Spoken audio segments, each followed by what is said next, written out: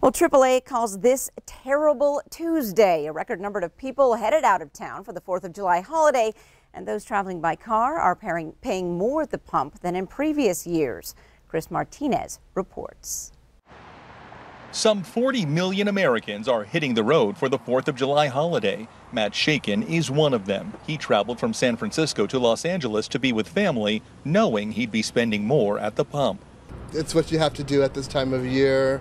You know, if you want to see the family, you're going to have to spend a couple extra bucks. Gas prices are up 62 cents compared to this time last year. It's the most expensive July 4th holiday price in 4 years.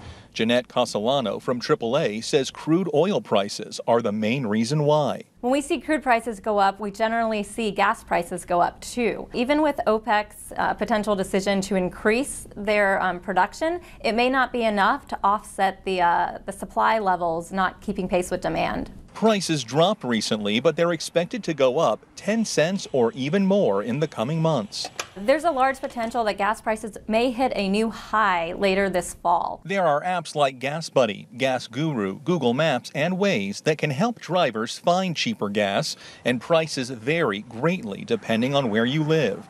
People in the South are paying around $2.50 a gallon, while drivers in California are paying much more. Between like $3.90 and $4.50, depending on the area where you're in. And prices are only expected to go higher. Chris Martinez, CBS News, Los Angeles. And according to AAA, Montana and Wyoming are both trending on the higher side of gas prices. The statewide averages are $2.94 in Montana and $2.97 in Wyoming.